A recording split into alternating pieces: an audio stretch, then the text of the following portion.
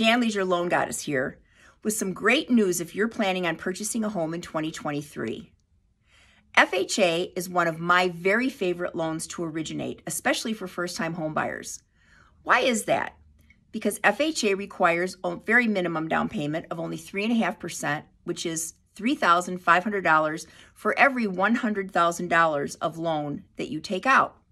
In addition, FHA allows for expanded debt-to-income ratios up to 55%. So there's a lot of flexibility in this program for people who want to purchase a home and are first-time home buyers. However, the one drawback on FHA loans was the private mortgage insurance, the PMI, which was 0.85%, which was extremely high. Great news!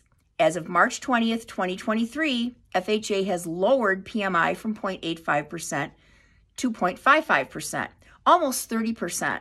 But what does this mean to you in dollars and cents? If you purchase a home and you have a $200,000 mortgage, last year, the mortgage insurance on that would be $142 per month, almost a car payment. However, as of March 20th, 2023, that exact same mortgage is only going to cost you $92 a month in mortgage insurance. That's a $50 a month savings. What does that mean to you over the life of the loan? That's an $18,000 savings. What could you do with that kind of money?